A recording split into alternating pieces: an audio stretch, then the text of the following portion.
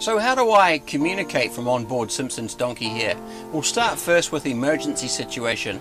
If I'm really in trouble and I need a rescue, then this here is called an EPIRB, and this is the main form of distress communication that I have. It will send a signal to a satellite and alert the emergency authorities that I'm in a really distressful situation and need a rescue.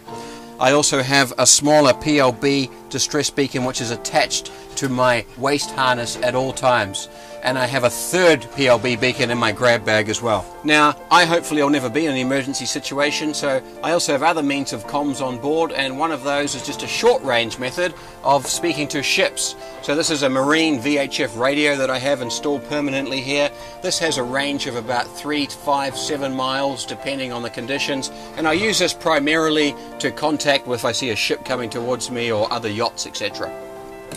Then how do I communicate with shore when I'm way out at sea? Well, I have a very nice satellite communication system installed here.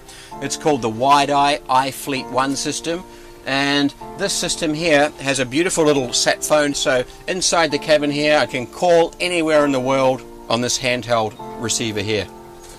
As well as that, it also has an email function, so I connect wirelessly using my GTAC ruggedized computer here, and I can send and receive emails from anywhere on the planet as well. I have a special client email system set up here from GT Maritime Plus. It's specifically designed for small boats working with satellite communication systems. It compresses all the emails, it filters out all the junk, etc., and it makes it very, very fast and efficient to send and receive emails. So a great communication system on board Simpson's donkey here, and keep following the updates on Rowing from Home to Home on the Facebook page and axoneverest.com.